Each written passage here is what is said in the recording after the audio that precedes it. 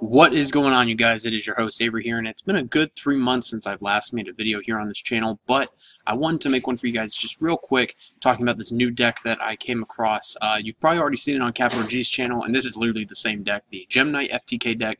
Literally the only two differences between the build he showed off and this one is that I'm playing Tourmaline, the other one played Gemknight Amber. They're literally the same thing. So yeah. Capital G showed this off, and he showed that it can do 10,000 burn damage, which it can, and it's a very cool deck because of the fact that this may be a somewhat competitive deck, especially since it's an FTK deck for that matter. Once we get, I believe it's Maximum Crisis, or whichever it is, we get the Zodiac / Jinishishi, whatever it is that you want to call these things. So without any further ado, I want to jump into this deck profile because Capital G hasn't posted it on his channel yet, and no one else on YouTube has posted this, so yeah, I want to get some hype on this video.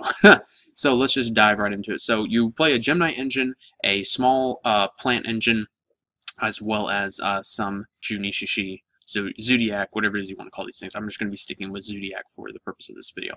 So let's just dive right into it. We have 2 Gemknight Tourmaline, 1 Gemknight Lapis, 1 Trick Clown, 3 Momorat, because it's Momorat, 3 Orphis Scorpio, 3 Terratop, 2 Cobra, 1 Tactumberg, 3 Lonefire Blossom, a Black Sheep, and 3 Lazuli. Monster lineup, it looks like a pile of crap, but it actually works. You have the Gemknight engine because you're FTKing with Lapis Lazuli. The Predator plants are good because whenever you normal or special summon Scorpio, you send a monster from your hand to the graveyard to special summon another Predator plant, so you'll end up getting out Cobra, which will either get you Brilliant Fusion or Instant Fusion depending on what you have in your hand. And I would say about maybe 80 to 85% of the time you can FTK with this deck. Like, as long as you have a way to get to Scorpio and Black Garden, you pretty much win the duel. So, yeah.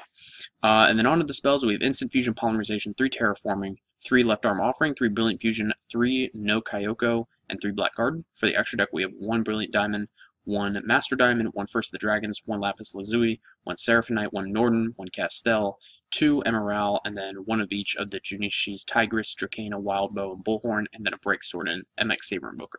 So how does this deck work? So let's just kind of shuffle up here and I can show you guys what I mean.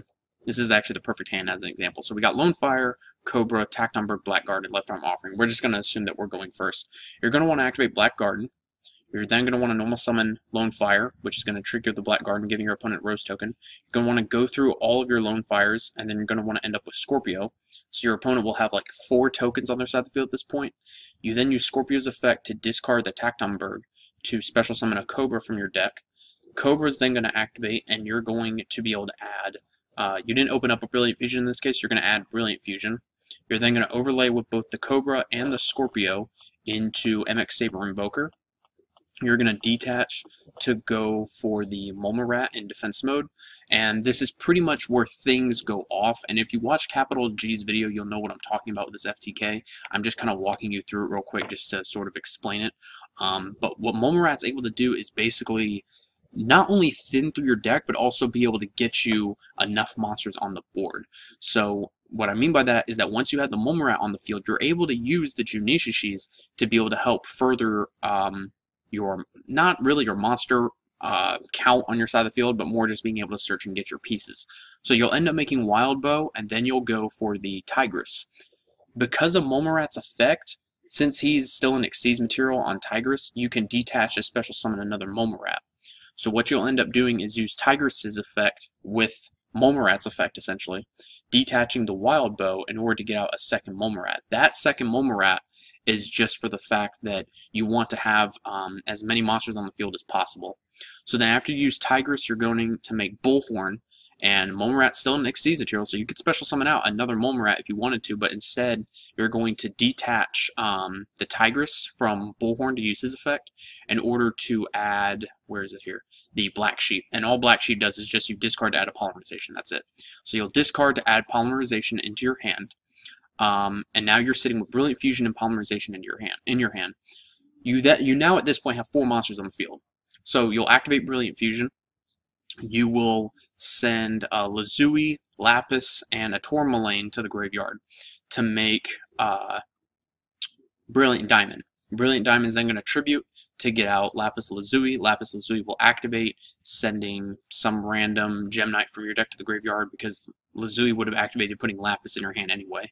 So you can just send a second Lazuli to put the Tourmaline back in your hand. So now you have Lapis and Tourmaline and Polymerization in your hand. Your opponent's going to take 5,000 damage. You activate Polymerization, fuse the Tourmaline and the Lapis in your hand with the Lazuli on the field, make Master Diamond. He copies the effect of Lapis Lazuli, and you win the game. So, with that being said, let's quickly dive into 2 replays that I've got for you guys, and then we will call this video out. Okay, I was wrong. I actually only have 1 replay here for you guys, but as you can see, this is my opening hand right here, and this right here is an FTK hand. So, as you can see, you're just gonna, do your stuff with Black Garden and everything. There's this is literally all Black Garden does, is just putting tokens on your opponent's side of the field in order to give you more burn damage. And it is a somewhat complicated combo. If you know what you're doing, like off the back of your hand, then it's going to be very easy. But it does take a little bit of a learning curve just to understand the combos. And I'm sure some of you guys are going to be asking, well, if you can't FTK, then what? Well, I mean, there have been moments where, Alright, sorry about that, you guys. I had to pause the replay and then start it back up because YGO Pro loves to mess up. Wow, that's terrible. Okay, so let's just kind of walk this through here. You saw I went for the Invoker. It's an FTK, as I mentioned. All Black Garden is meant to do, like I said, is to put tokens on your board, because by the time this board is over, I would have had 4 monsters on the board, plus I use Instant Fusion Gout in order to have the 5th monster. And then Lapis Lazuli would have activated, dealing 500 for each of these, and then 500 for each of mine. That's a total of 5,000. Your opponent takes damage. Again, Capital G has some replays on his channel. Unfortunately, I can't show you mine because YGO Pro loves to mess up. So hopefully you guys enjoyed this short little deck profile. Thank you guys for watching as always. And I will hopefully be trying to get back to making more videos if my computer will cooperate.